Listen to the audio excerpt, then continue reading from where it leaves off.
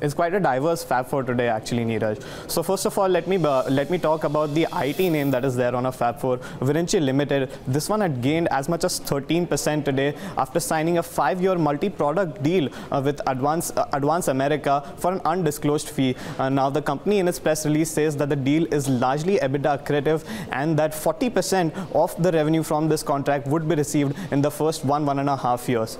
CLSA came out with a report on the FMCG sector. Dabur, being one of its top picks, saw its rating getting upgraded to a buy, and the target price too was revised higher to 415 rupees. Now, a combination of higher MSP and a forecast for a normal monsoon for a third consecutive year is likely to see the rural growth outlook improving going forward.